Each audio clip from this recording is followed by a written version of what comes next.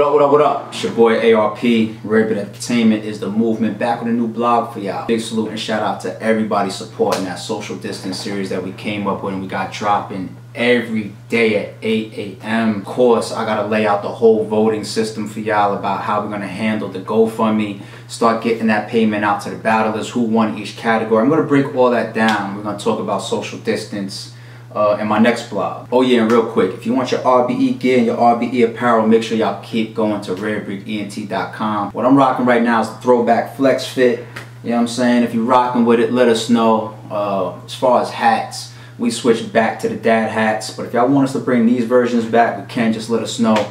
We'll make sure that we got them on order for y'all. This is really starting to be a big weight on the shoulders of many. So I figured I'd come up with a top 5 good and bad ways that this global pandemic is impacting battle rap. Number 1, creativity and innovation. We're seeing a lot of platforms, a lot of battlers doing things that they've never done before. You see IG live battles. I see battlers doing their old throwback bars. I seen, like, for example, Oops do one of those. You got battlers battling fans. Like, for example, I saw New Jersey Twerk battling fans. You know, you'd be surprised how many of our fans are aspiring rappers and battlers, giving them a chance to exchange bars with some of their favorite battlers or some of the people that they watch on a daily basis and shit in this culture.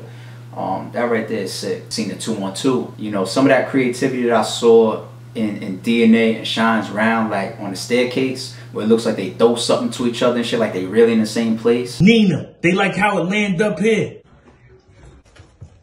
I'm about to send you to the man upstairs. Another one I saw was like John versus DNA. You know, having like an IG live battle setup where fans could pay in advance to get access to see the battle go down. You know, innovation, man. Ways of figuring out how we can get content to the fans. You know, I love it. I love it. People are coming up with new business tactics, new business models. Then you got something like the social distance card that RBE created. You're talking about visually the most creative card ever put together. You know, pushing a visual-based concept. Bars is bars. We still want to hear the raps. We still want to see winners and losers. But now we got people doing skits. We got people, you know, focusing on their camera work and their locations and, you know, all types of shit. That right there is innovation. It's creativity. You know, dropping a battle every fucking day for 15 days straight. We would have never done something like that before. You know what I'm saying? Y'all know how YouTube releases go. You might get them weekly. You might get them a few a month. Sometimes you might never get them. Number 2, you got matchups that may have never taken place on the stage, may have never gotten booked. You know what I'm saying? You got people that may be willing to take opponents that they would have never taken before. You got people working on platforms that they never worked with before. You know what I'm saying? We haven't had a chance to work with Street Hymns or Bankhead. You know what I'm saying? I fuck with them. RBE fucks with them. But you don't know how long it would have taken us to connect. I think right now the playing field has been opened up more. You know what I'm saying? You got battlers that used to be a little bit more focused on the type of battles that they're comfortable with, the type of opponents that might be on their hit list, shit like that. But right now, you know, people's being way more flexible. Big K, he battled Floss the Boss. You know what I mean? Big K, he's usually a hitman for hire. You know what I'm saying? Like, you could pretty much put a lot of people in front of him. I know Big K and what he's got on the table coming up before this virus shit going on, some of the matchups that's really in front of him. So it might have been tough to get Floss the Boss, who's on the come up, a chance to exchange bars with Big K right now, being that, you know, K's schedule is kind of crazy. Trust me, he's got some shit coming up. But yeah, that flexibility is giving fans a chance to create more storylines, more grudges. We're releasing social distance battles where we're seeing fans say, yeah, we need to see that for 3 rounds now. Number 3, who we kidding? Event and setup simplicity. You know what I'm saying? Like, we literally put together 15 battles in like 7 hours. If this was an all-out event, you know, 2-3 month promotional run and a whole big stage set up with the venue and the engineering and the production and the travel and the promotion, and this battle is getting flown to Champion, that one's going to Rapmatic, this one's on 15 Minutes of Fame and hip hop and all that, hip hop is real and all that type of shit. All of this stuff is coordinated effort. You know what I'm saying? To promote, lead in, and deliver an event is so many moving pieces. I'll give you another example from pictures that I saw. I saw shots of Suge versus Jerry West, and it just looked like 2 people in a room. I didn't see a host in between them. Obviously no crowd. You know, everybody should be trying to stay away from each other as much as possible, practicing social distance. If you're just taking 2 battlers and a cameraman for the most part, and you're finding a room to put them in. You don't even need to rent a studio probably. You could just pick somebody's basement, put some lights up, get a cameraman, shoot that shit. Number 4, people still need their entertainment. You know what companies is probably, sounds fucked up to say, but they're probably happy that some of this shit is going on. Look at a platform like Instagram. Think about how much they might average of people going live day to day, week to week, versus how many people's going live now. And even though that's shooting through the roof right now, you could take that away. People's just on social media more because people are stuck at home. Another one is Netflix. There's movies right now that's bypassing the movie theater and going straight to Netflix. $19.99, 2-day rental. Some of these platforms are up because in times of recession, remember when we went through a recession, I mean, and real estate was down, and you know, the economy was down, and money was down, and all that type of shit. You know, stats show that people retreat to their homes. So point being, battle rap is no different. Battle rap has fans around the world. People are looking for shit to watch right now. People are looking for their forms of entertainment. And number 5, our culture shows resiliency. Sponsors are watching, celebrities are always watching. Later on, why would somebody want to invest in that if we're just that volatile to falling over? I've done like 3 interviews where people have asked me about that already. I've done an interview on with somebody that's doing a documentary from NYU. I think the person's putting together like a bunch of notable people in the culture and talking to them about what they're doing during times like this and how they're going about things. I saw another article pop up on allhiphop.com. That's a big platform. And it was also talking about how RBE is putting out content during these times. So people's paying attention to that shit. People want to know. People are looking for answers. They're looking at the league owners. They're looking at the battlers, and they're saying, what you going to do now? Top 5 bad ways that the coronavirus and the global pandemic is impacting battle rap. Negotiations are down. Business is still business, and it doesn't make sense to try to pay somebody like, let's say, $10,000 for a battle that would normally come with ticket sales, maybe more YouTube views, pay-per-view, VOD. These are streams of income that are kind of cut down pretty short right now. Let's just talk about the door, because you'd be surprised to see big events happen in 2020 unless people are just being wild and irresponsible and don't give a fuck about their health. You're talking about general admission, VIP, stage passes. If you got parts of the bar and you're getting percentages of the liquor or food that's being sold in there, merchandise tables, and all types of shit that happens when you have live events as far as revenue, that's gone. That's not happening right now. It shouldn't happen right now. So if you have, let's say hypothetically, $50,000 off of your budget of what you might make for your event, how do you turn around and still pay some of the battlers, you know, what they normally would make in a situation like that, where you got a crowd of paying customers for 500 people or 1,000 people? You know, obviously you have to negotiate differently. And negotiating differently obviously leads me into number 2, budgeting. Budgeting is something that battlers and leagues really have to wrap their minds around and pay a little bit more attention to right now, because you always got people that are just reach. Number 1 and 2 are kind of related. Negotiations are down, so that means people are going to be making less money, and budgeting can go left or could go right if you're not paying attention to what your revenue is going to be and how people are reacting to the entertainment that they're consuming right now during a time like this. I know the climate of the fan base regularly year to year in battle rap, you know what I'm saying? But when you got a situation like this, things change. People's attitudes towards battle rap could be changing. People's attitudes towards how much money they spend a month or what they're buying right now could be changing. You know what I'm saying?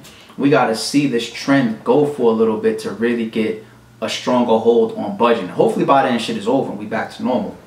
But as long as we're in this type of state right here, budgeting could be Number 3, saturation.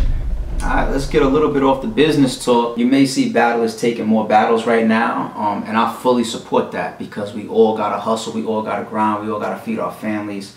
RBE is paying for these social distance battles, you know what I'm saying? We're supporting the battlers. We opened up a GoFundMe where 100% of the money goes to the battle rappers. We are supporting the culture.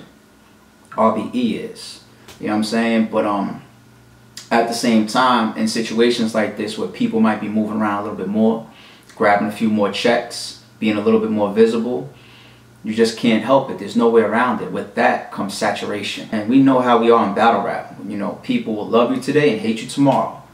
You'll be my favorite league today and I'll hate you during your next event. So hopefully the fans give us all a pass in that regard. Hopefully if they see, you know, RBE pumping out Volume 2, Volume 3, Volume 4, Social Distance, they don't go, alright man, we seen enough. Hopefully they don't look at their favorite battler and say, damn, I saw you battle on IG Live last week, or I seen you battle on Social Distance last week. Because we're all in grind mode. We're trying to be productive. We're trying to keep y'all entertained. People are still trying to earn a check right now. So hopefully the fans give us a pass on this. But in people's subconscious, saturation might start to weigh in. Number 4, the importance and impact of a given battle on event outcome. If Swave Sever and Clean Paper battle and Swave, you know, kills Clean in a Social Distance battle, or vice versa, whatever. If Clean kills Swave, you know, are y'all going to carry that throughout the entire year as an official win and an official loss? Or even if it's a 3-round battle. You know what I'm saying? Are y'all going to give it the same weight that y'all would give it if it took place on stage in front of a crowd and live production with Avocado and Rapmatic and all these different people shooting, and you got the face-offs and all the promo leading in, the whole build-up? Are y'all going to still give it the same weight? Shine versus Twerk, I saw that announced. That's a good example while I'm thinking about this shit.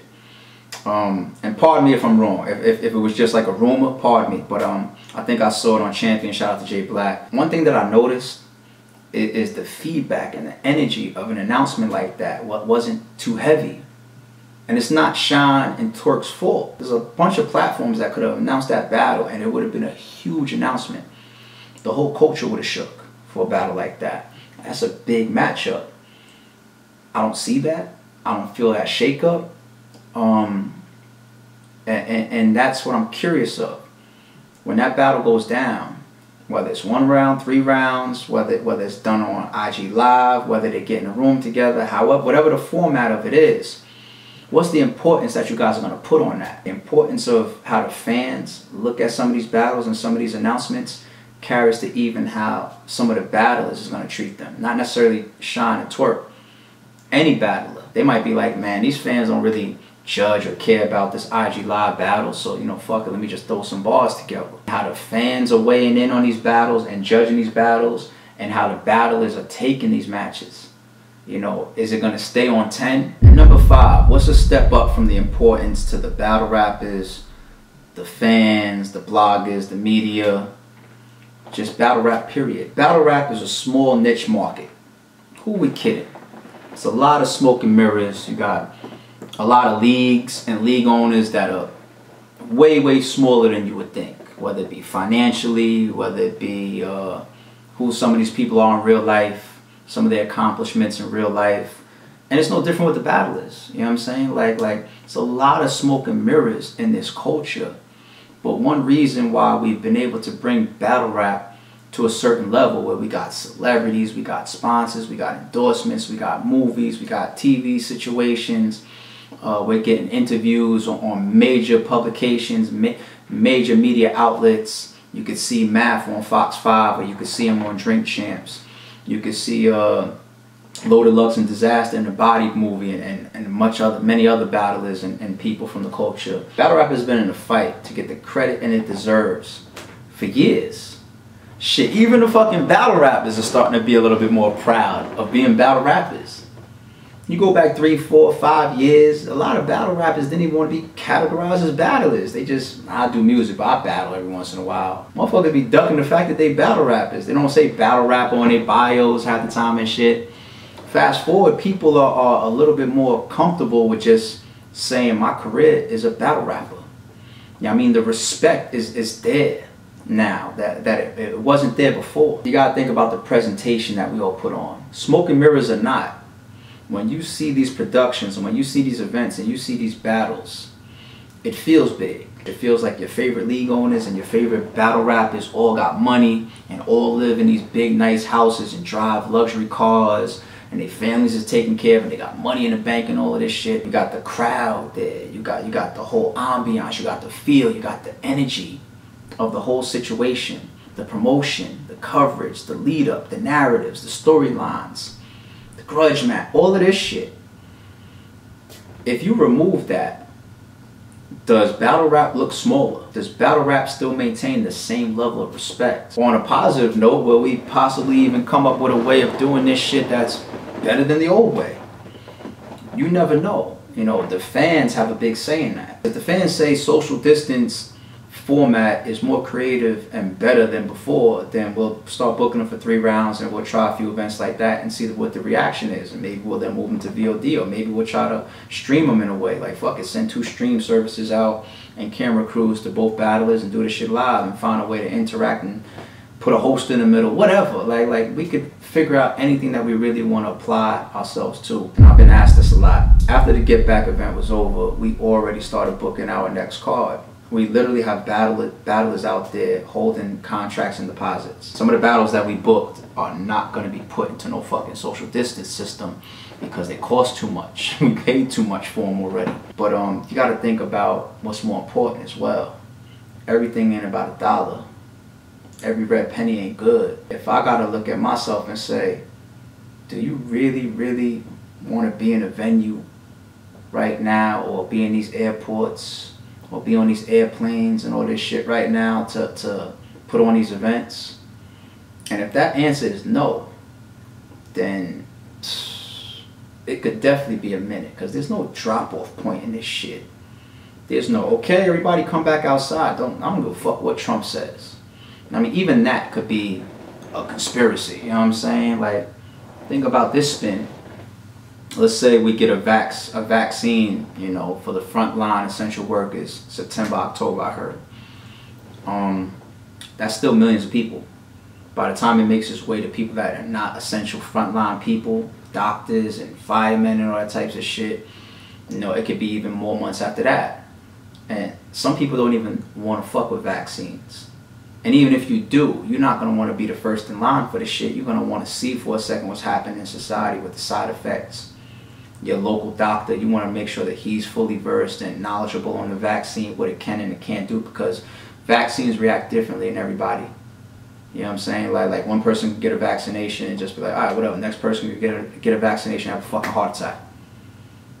I'm speaking reality. I'm not trying to scare nobody. Like, let's speak reality. Let's make sure that we pass around the type of knowledge to keep each other as safe as possible.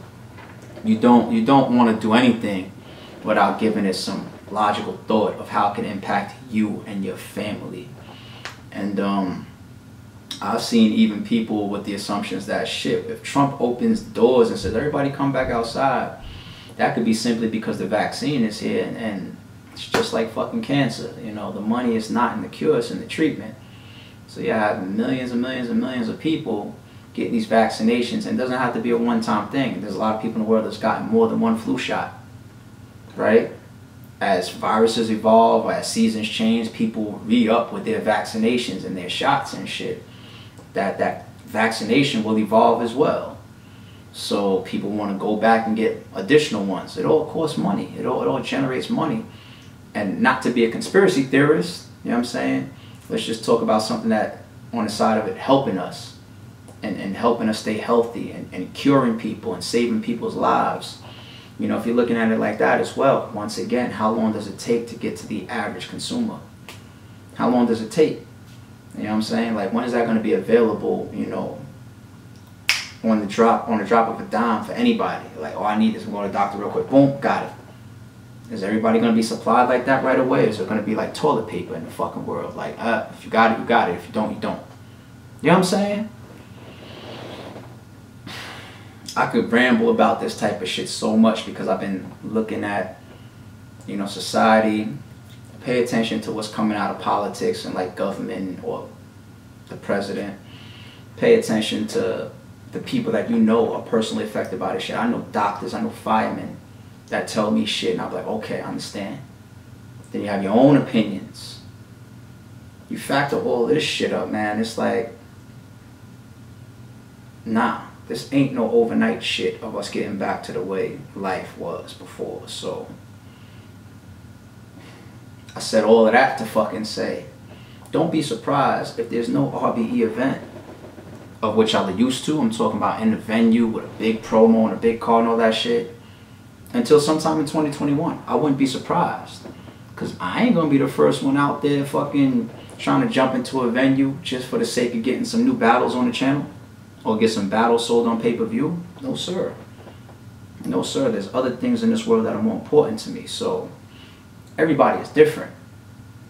Some people are not scared to get out there. Some people be hopping on planes and won't worry about it. Other people don't believe that the virus is real. You got people that also, and I respect these people, that have to get in these situations to earn their money. I have total respect for that. I mean, your hustle is your hustle. But everybody is different, and I put my health before everything. A lot on the way, man. More blogs too. I'll be right back at y'all with social distance winners, judge and breakdown, more talk about the social distance card. I got y'all. I'm trying to get back into blogging mode again. I haven't been blogging on the channel because we've been releasing battles. Alright? Who the fuck wants to hear from me when you got new bars to listen to? So, it's your boy. I'll be back in a second.